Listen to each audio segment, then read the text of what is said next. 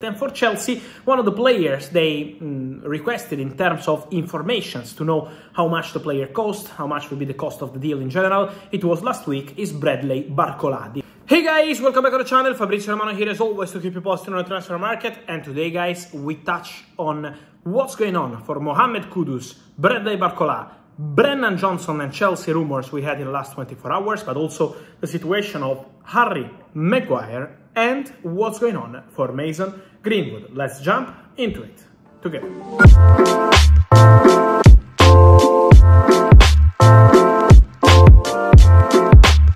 And so guys, let me start this video today by mentioning the situation of Mohamed Kudus and Bradley Barcola, because today we also had rumors about Brennan Johnson and Chelsea in the last 2-3 days, but from what I'm hearing is not a priority target for Chelsea. Brennan Johnson, there are no concrete negotiations with Nottingham Forest at this stage. Then we know that in the final days of the transfer window everything can happen, but as of today, Chelsea are not considering Brennan Johnson their priority target for that position, which is a priority. So a player who can play as a winger, as a number 10, a creative player who can help the team, also because of the injury, of course, of Christopher Nkunku and Carney, who will be out for the next 6 weeks. So Chelsea are looking for that kind of player, but Brennan Johnson is not the priority target. And for Chelsea, one of the players they requested in terms of informations to know how much the player cost, how much will be the cost of the deal in general, it was last week, is Bradley Barcola, this fantastic talent from Olympique Lyon.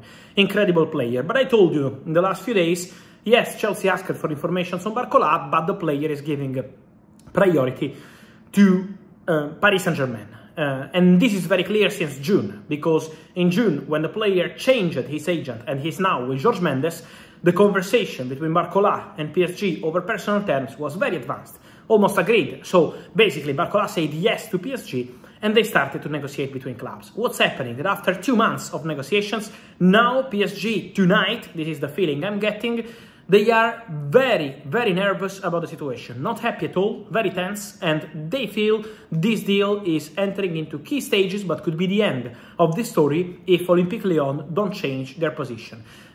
They are not happy at Paris Saint-Germain because they feel that Olympique Lyon are always changing the asking price. One day is one number, another day is a different number, so they are making the deal very difficult for PSG. The player wants to go to PSG, but between clubs is complicated. So let's follow this story between PSG and Barcola, because could be the opportunity for other clubs like Chelsea to try and enter the race. But at the moment remains with the favorite Paris Saint-Germain, but on player side, because on club side the situation is getting complicated. And then Mohamed Kudus. I told you that today West Ham had a new bid rejected by Ajax. They submitted a proposal on Tuesday and the bid was 42 million euros, add-ons included, and Ajax said no. But it's strange one point of the story.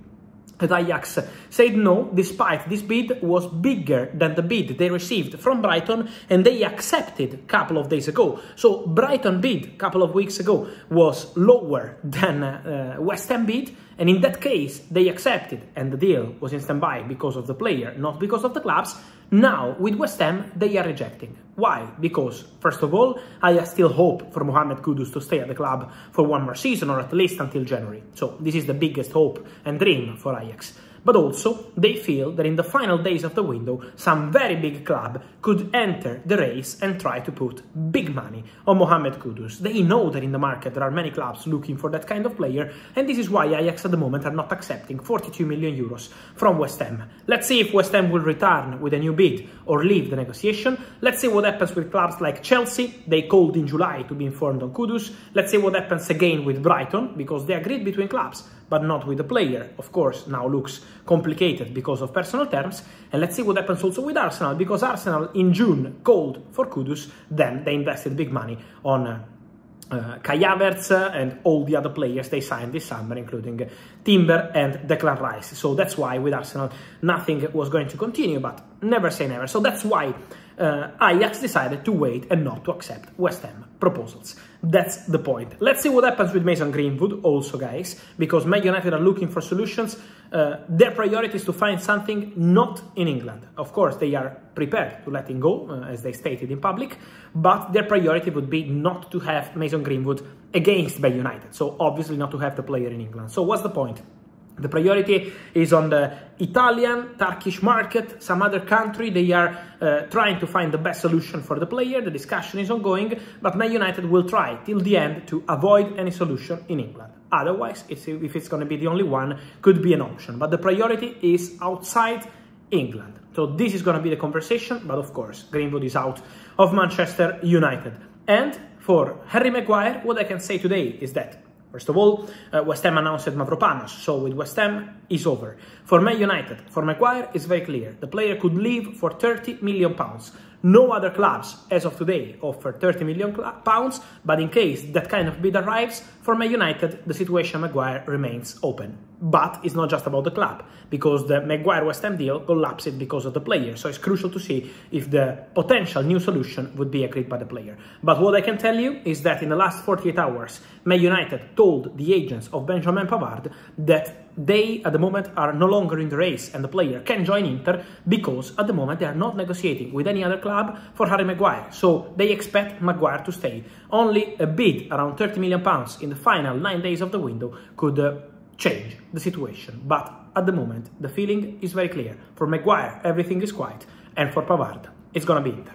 And so guys, let me know your thoughts on all these stories, from Kudus to Brennan Johnson to Barcola to Harry Maguire, Mason Greenwood. I wait for your comments. Here as always, remember to like this video, turn on the notification bell, subscribe to the channel. See you soon with Fabrizio. Ciao!